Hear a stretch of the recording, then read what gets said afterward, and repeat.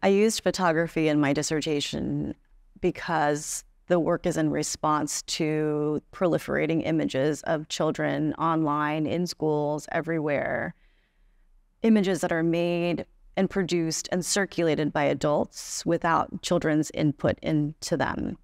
So this work really is a natural response to those images because the photographs are made by children. And the way I see it is that the images that we produce and circulate about children are really a proxy for what we think about children and the stories that we tell about children that I think are very partial realities for children themselves. My dissertation looks at the ways that young children represent themselves through photographs.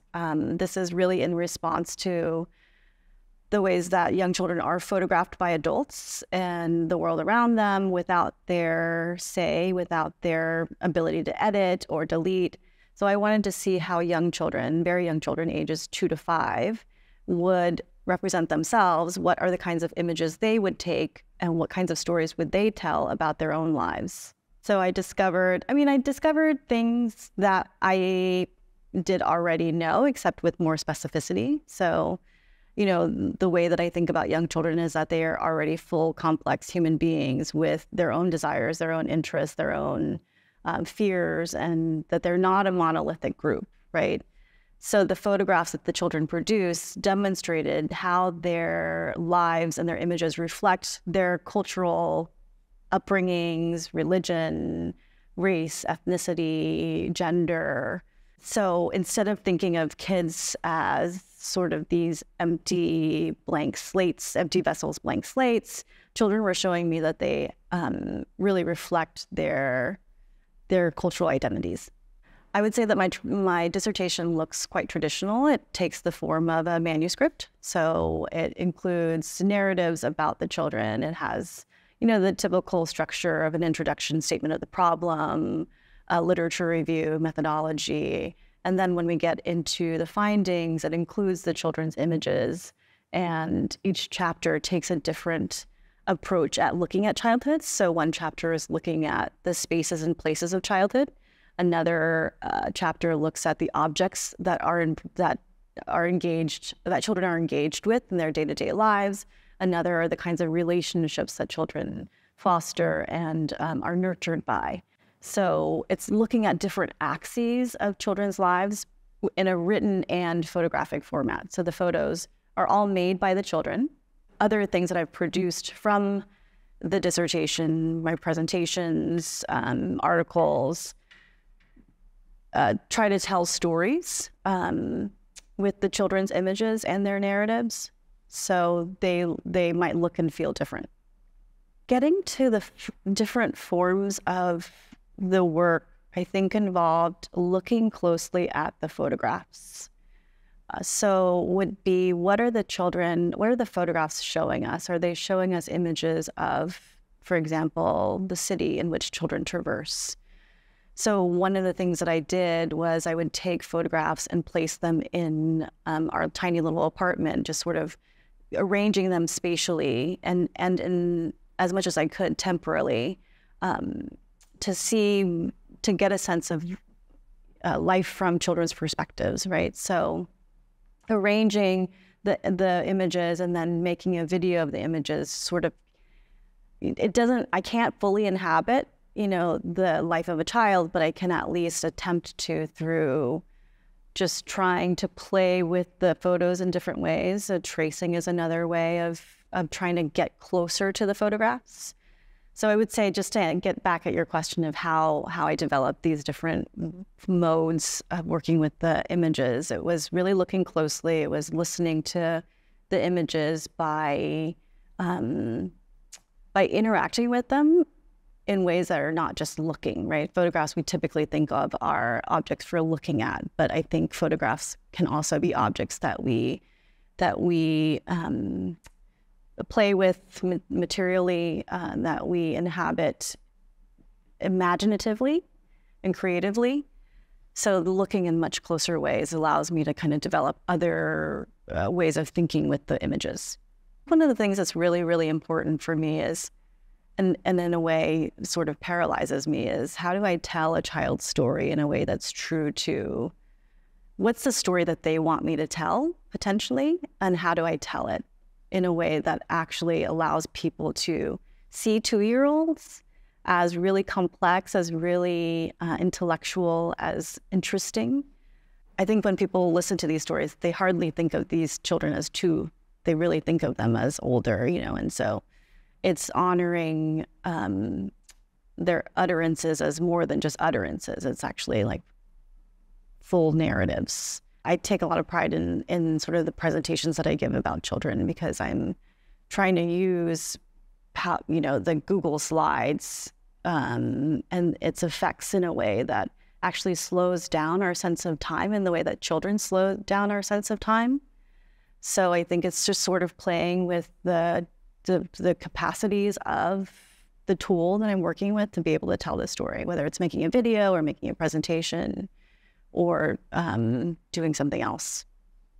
When I'm working with children and their photographs, I do try as much as possible to include them in the process of analysis.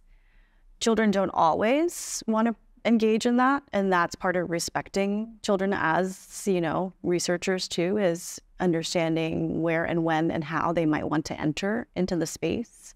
So there are children who have analyzed, actually coded. Sariu is a child that I think about. She's a child that's actually coded images with me, where we're sorting the images together.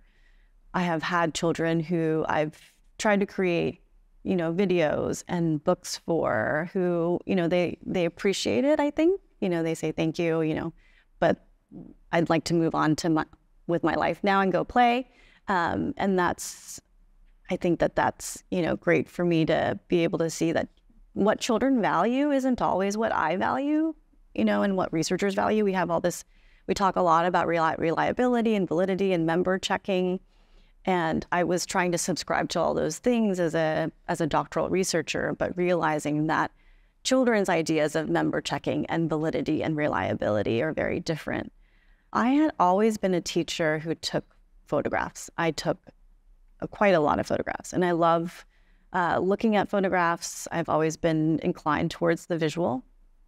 But as a teacher, I was constantly photographing and video recording students. I often spent time after work just sort of watching and looking again at photos and videos, and never really quite put together that all of those photos and videos were created by me, right? And so they were always from my perspective. It was always from the teacher's perspective, really.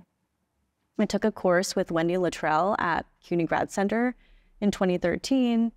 And in that course, we worked with images that she had created, or that children in her work had created. They were 8 to 10 at first, and then she worked with them later. And it just got me to think about, well, if she can do this work with older children, why wouldn't I be able to do this work with young children, right? And I think that speaks to how I think about young children. Can I say that I was fully confident that I would understand what they would produce? No. Right before the dissertation, the actual methods in the data collection, I was quite worried that I wouldn't understand what an image meant, right? And I mean, there are still images that I don't fully know the story behind, and I probably never will. But so I decided to partake in this methodology because I wanted to see how it could help me get closer to children and children's perspectives.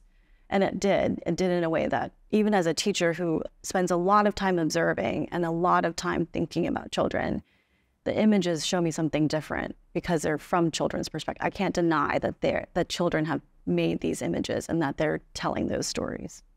I chanced upon this mode of inquiry, tracing, by playing around with an iPad and an application called, I think it's called Paper. I might have a number to it too, but I chanced on this by just playing around with photographs that the children in my study had taken. I placed the photos in the application and started tracing over them. And as I was tracing, I noticed aspects of the images I had never, ever noticed before. namely people in the photos that were important to the child that I had actually not realized. And that once I realized who was in an image or what was in an image, I could piece together other aspects of this child that I hadn't fully realized before by piecing those aspects of those images together with narratives that the child had shared maybe even a month prior, right? So something about working with 2 to 5 year olds is that you're actually piecing together narrative fragments that occur over long periods of time. You know, something comes up one day that doesn't come up again for another 3.5 weeks. And my job as a researcher is to be able to piece those together. So tracing allowed me to grasp another aspect of that child's life and their visual perspective. I will also say that it was inspired by one of my colleagues, Victoria Ressler. She was at CUNY Grad Center, now she's at Rhode Island College. Victoria was working with teachers and activist teachers actually. She was working with some of their video footage of them talking about what it meant to be a teacher in a classroom at a time when neoliberal standards were really imposing certain ideas of measurement and standardization on youth. So she started doing tracing. She was tracing over their lips, so it was slightly different. She was also doing some work in classrooms and rubbing materials to get a sense of the materiality of the materials. It's a little different, but it was still inspired by her. A challenge of working with children's photographs is not quite knowing what an image is doing or how it's working or what it's showing us. That was a major anxiety of embarking on this research. While I believe that 2, 3, 4-year-olds have a lot to say, I wasn't always sure that I was equipped to be able to understand what they were saying, especially through a mode like photograph taken on their terms. So that, I would say, was a big challenge of just being able to know that the research process would take care of that. I think photographs are personal objects, right? They're both personal and they can also be political. So having a child give you a photograph they've taken requires a certain sensibility from me to step outside of my adult ways of looking and into children's ways of looking as much as possible. And it always involves, whether it's a photograph made by an adult or a child, it always involves some degree of some subjectivity, right? That I'm looking from my own perspective. And I think I'm challenged by how do I put that aside, if I even put that aside, in order to be able to grasp like what the child is putting out there. The most important thing for me is to tell stories that children would say, yes, that's my story. The advice that I would want to give students who want to engage in multimodal research is to really think about the purpose of it. Why are you choosing this mode or these modes? For whose benefit and in what service are you engaging with these modes for your research? I think that there's a lot of value in experimenting with modes, but I also worry that sometimes it moves us away from what our participants want from this work. So I think for me, that's the most important thing. So I think about Victoria Ressler, who is a youth studies professor at Rhode Island College, who works with collaging and other experimental forms of art in her work. I also work closely with Vivek Valenki, who's at Indiana University, and he does work with photos as well. He works with youth and photography. And he's also put together exhibitions of passport photos, for example, as a way to help people think about the kinds of images that we live with that are day-to-day images that actually hold a lot of meaning for others. He's also done work with taking images of refugees and immigrants' belongings. They're curating it, and he's photographing those. Another way to kind of get at somebody else's perspectives on their own lives and what's important to them. When you look at my work, hopefully you're seeing the creator, the real creator, as the child, and not me who's just trying to translate it. Once I finished this dissertation, I did do an iteration of this study again in Texas in 2019 when I lived there. And that was really important for me to do as a way to see how I could do this work in a classroom with children that I didn't know as well. Because my dissertation was actually done at a site that I was very familiar with, and I had actually been a teacher there. And some of the children, I had been their caregiver, their teacher, or a nanny since they were babies. So in a way, that made it difficult, but it also made it easier to sort of like develop relationships with the children and their families. So I wanted to try this methodology again in Texas within a classroom of children I didn't know very well. So I did that. I'm actually still in the process of analyzing a lot of that data. I've just written something on a photograph of a toilet and a photograph of poop inside the toilet. That was a really important piece for me to write because it wasn't just a photograph of a toilet and just wasn't a photograph of poop. It was actually a photograph of competence in the face of an administration that did not see this child as competent. So, I mean, that's an example of how a child's image actually is so much more than what we see at face value. So I'm still working on the analysis of those images. I would like to try to think about this methodology and with my next line of research, which is having to do with children and their animal relations, their non-human animal relations. So I'm trying to think about how can I still use images? And again, this gets at the whole idea of, is an image actually the right mode for this the next research? So, but it is something that, yeah, so it's tricky, right? I really want to work with images. I want to continue working with images as long as I possibly can until I'm bored with it, I guess. But I also want to make sure that it aligns up with the ideas that I'm trying to grapple with. The data management of a multimodal project, which I did not mention in the panel, I don't think is overwhelming. So I have images in photo albums at my house. There's also the preschool room where the work took place in 2016. I also gifted them with photo albums of the children's images. The children also received a set of their own images digitally and print-wise. Also, my dissertation committee members, they each got a framed image from one of the kids. But I'm still trying to figure out what to do with all the images. And I don't know, I